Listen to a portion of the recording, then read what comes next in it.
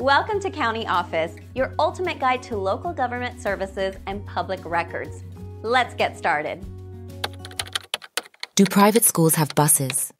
When you think of school buses, you might picture the classic yellow vehicle. But do they belong to private schools? Well, that's a journey we're about to take. Private schools are just like gardens, diverse and unique.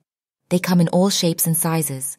Some are as small as a cozy book nook, while others are vast like a sprawling estate. And their offerings? Just as varied. Transportation is a key piece of the school day puzzle. It's the bridge from home to the halls of learning. Public schools often have their own fleet, rolling out like a morning parade. But private schools? They play by different rules. Not all private schools have buses.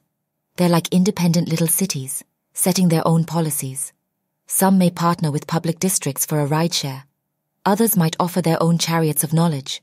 And a few, well, they leave the commute in the parents' hands. What about the law? It's a patchwork quilt from state to state. Some places require assistance for private school pupils. Others leave it up to the school's discretion. For families, it's a question to ponder during school shopping. Does your chosen academy offer a ride?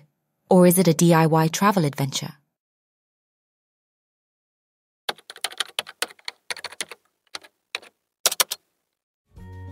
To learn more, check out these links, which you can click in the description below. And feel free to comment your questions. We're here to help. Thanks for tuning into our video. Please like and subscribe and leave a comment below. See you in the next video.